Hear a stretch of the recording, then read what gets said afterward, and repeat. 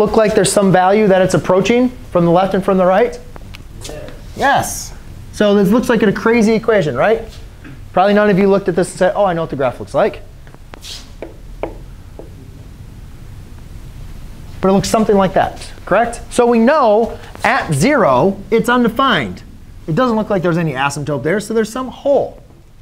However, what was that value? What is it approaching from the left and right? You could have looked at the graph, or you could have used the table. What value is it getting really, really close to from the left and from the right? What output, y value, is it approaching? 1. Oh, is that 1? Bag. What is that at negative? It's 2? OK, 2. So it looks like it's approaching 2. So does it make sense then that the limit exists at 0? Because it's just approaching. What is it approaching from the left and right? So that value is 2. What is it approaching just from the left? Just from the left, what is it getting really, really close to? From the left, what is it getting really, really close to? 2. From the right, what is it getting really, really close to?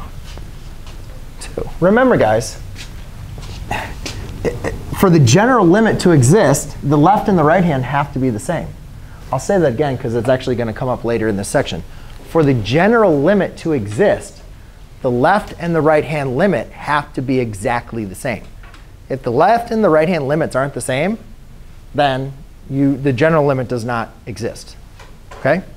Remember, like the absolute value on over x, they went to different. The left and right hands were different. So that means the general limit didn't exist. OK? So let's change this up a little bit.